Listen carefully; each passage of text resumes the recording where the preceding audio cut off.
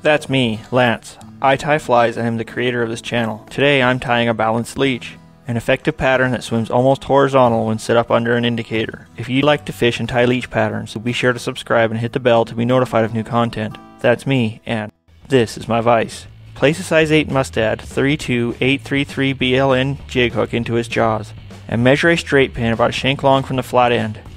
Then using a pair of wire cutters, cut the straight pin at the measured point. After the pin has been cut, place a 1/8 inch bead onto the pin, large hole first. Now that the bead has been placed on the pin, start a bobbin of 6/0 olive UNI-Thread on the shank. Once the thread is secured, cut the tag from the fly. Take the beaded pin and hold it to the top of the shank so the bead is at the front, and there are about 2.5 bead lengths between the bead and the hook. And tie the pin to the shank with tight wraps of thread. When the pin is secured to the shank, cut a couple inches of .025 lead wire from the spool, and wrap 4 wraps of lead wire on the pin between the hook and the bead.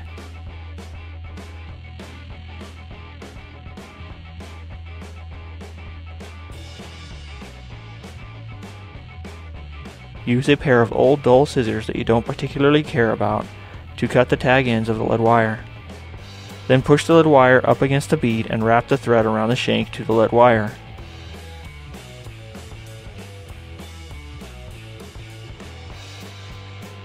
Once the thread reaches the lead wire, lightly wrap the thread to behind the bead. Then pinch and push the lead wire against the bead while the thread is wrapped over the lead.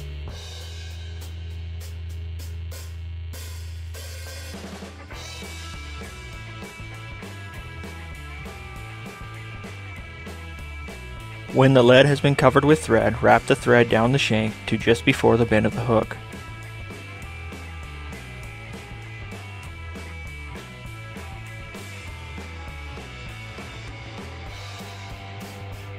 Now take a bit of bronze Peacock Arizona Semi-Seal dubbing from a bag.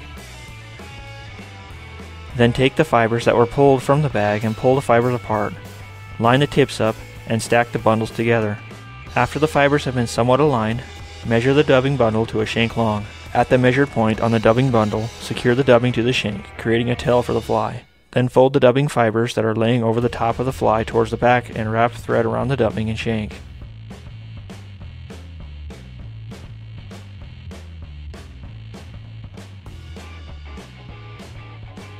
Once the tail has been completed, place the tip of some brassy hot orange ultra wire against the shank and lash it down with some tight wraps of thread.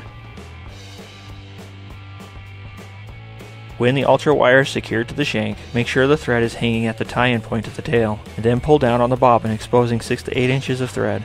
Then pinch the thread with your material hand where the thread is exiting the bobbin. And keeping the thread between the vise and your hand tight, take the bobbin back to the fly, allowing thread to unwind from the spool.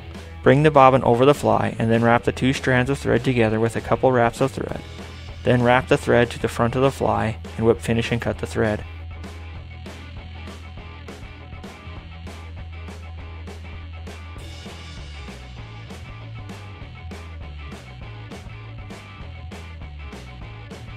Next, use a dubbing twister of some sort to hook the loop at its bottom.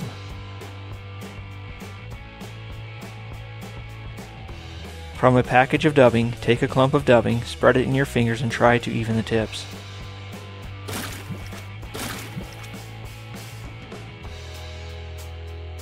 Once the clump has been evened and spread apart, place the dubbing into the thread loop and then slide it to the top of the loop.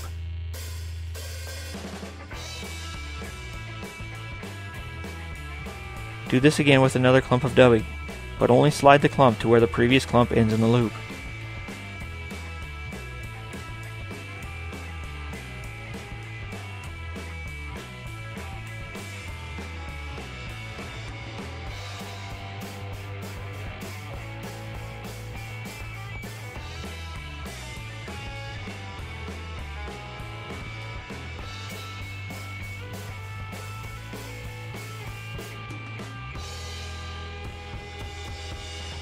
When the loop is full, spin the dubbing twister until a tight brush of dubbing has been created.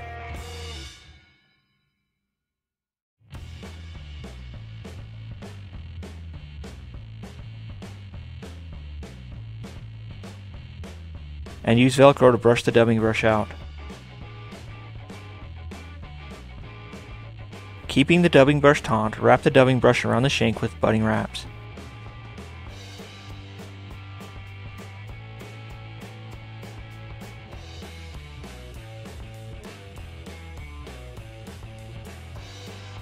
Once the brush reaches the bead, let the dubbing spinner hang from the fly and start some UTC 140 in fluorescent orange behind the bead.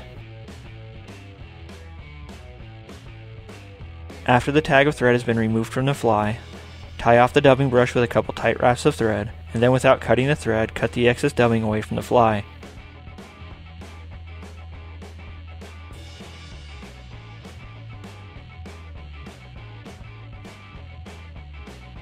Now throw a half hitch into the thread and onto the hook.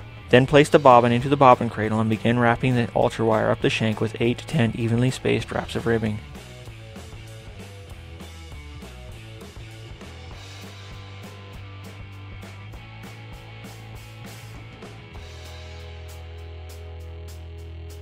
Tie off the ribbing with thread, then pull down on the bobbin and helicopter the wire until it breaks from the fly.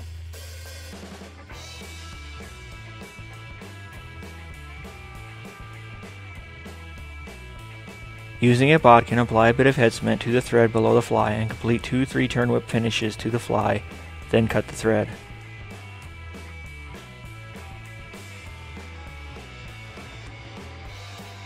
Now use some Velcro to work the dubbing fibers from the ribbing and the thread, and to brush the fibers back on the fly.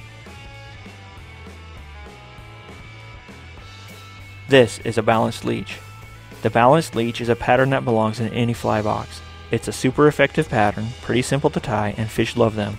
So go get yourself some straight pins and dubbing to tie up a few dozen of these awesome patterns. If you enjoyed watching me tie the balanced leech, be sure to give this video a thumbs up, and then check out some other tying demonstrations I have done by clicking the Tying Demos playlist to the top right of the screen. Or if you want to see other patterns that might represent leeches, check out my leeches playlist below that. Don't forget to subscribe to this channel and to like Fishbait's Flybox on Facebook. Thanks for watching. Now, go feed your vice.